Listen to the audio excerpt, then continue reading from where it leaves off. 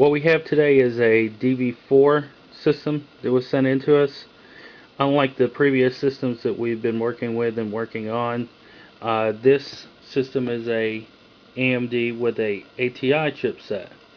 Contrary to popular belief, the Toshibas and the Acers that have the ATI chipsets, just like this DV system, do have chipset failures. But unlike the previous HPs, this system displays a different error code system. So we have this one start up, and it shows the lights come on just like that, and then the system will actually go to high fans, and then will display by the caps lock key, which is here, a blinking light. Now that blinking light that comes on tells us that there is an actual motherboard issue. Whether that motherboard issue is linked to the RAM or that motherboard issue is linked to the actual chipset failure, we won't know until we actually start to diagnose it. But we'll get to working on that here in a minute. So now we've taken this DV4 apart, and we can notice that unlike majority of the systems that we work with, this thermal compound is actually not solid. So this processor is actually a different processor. It's actually not the X64, but it is the single core Turion. But this will be the shared video ATI chipset.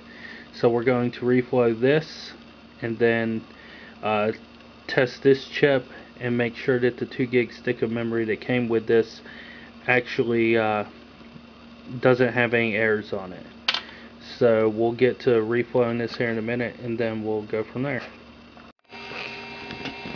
Okay, so I get a lot of emails that ask me what temperature I reflow at and how I do it. Especially with these systems being ATIs, I'm kind of delicate with them. So you're looking at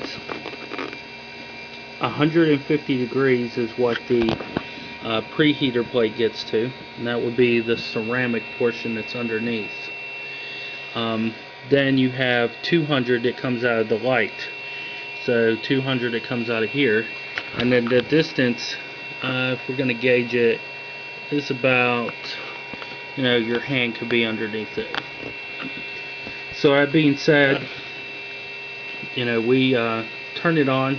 You just basically turn it on like so, and the light turns on, and you make your adjustments, making sure that the light is focused over top of the actual chipset. Now what this is going to do is it's going to physically heat the chipset, the solder underneath it, but not aggressively heat the capacitors that are on top. As an example, you have your CPU here that has the capacitors on top. Now, what you don't want is those to fly off when you're using hot air, and that's a major problem.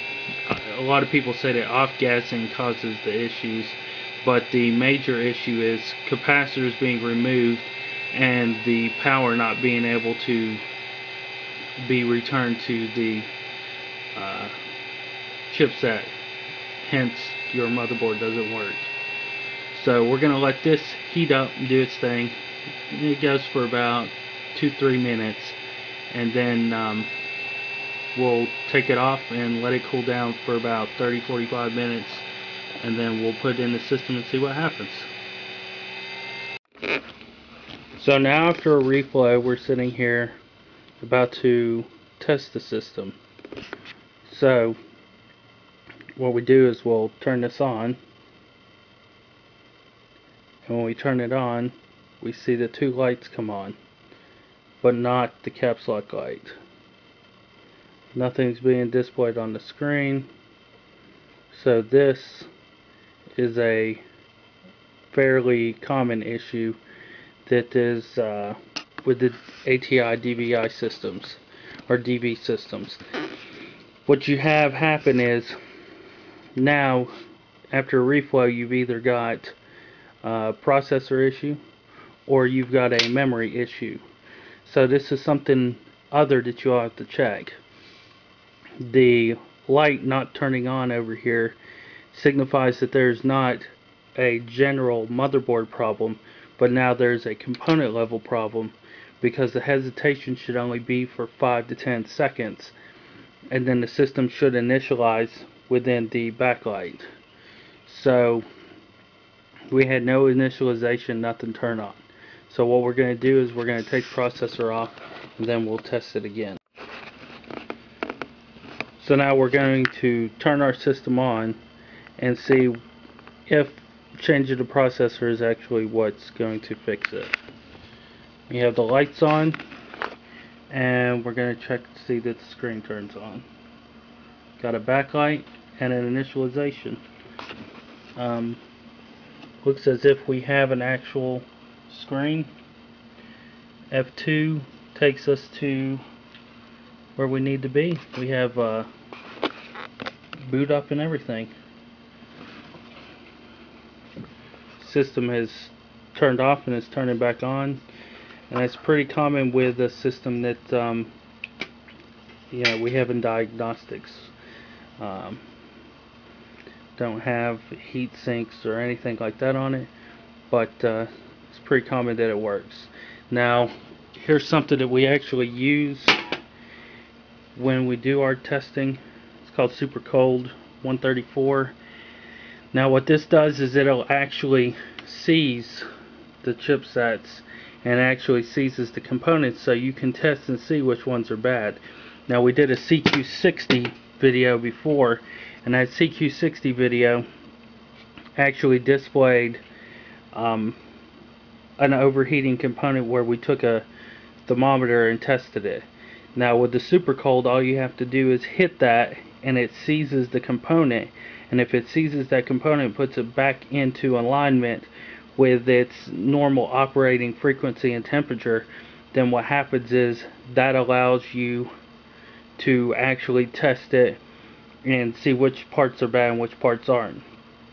So we actually did that with this board and hit the processor, and the processor actually seized back into working. So by that happening, now we know that we need to change the processor.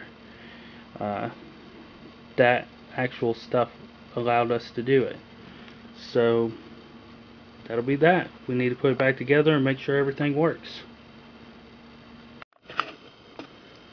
Okay, so what we have here is our finished laptop after we have sprayed it down and changed the processor after we realized that that was what was wrong, and now we're going to check it, make sure that all our work is completed, and pretty much have a running system. So we'll turn the system on, see if we get the prompts that we need. Backlight initialized, BIOS screen cut on. So what we're seeing here is a working system. Pretty common after a reflow is that your system will show Windows needs to recover from a failure. It's actually booting up into 7 or Vista, whichever one, but it appears that the system is actually working. So we'll just make sure that it goes into Windows, and then after that, appears the system's done.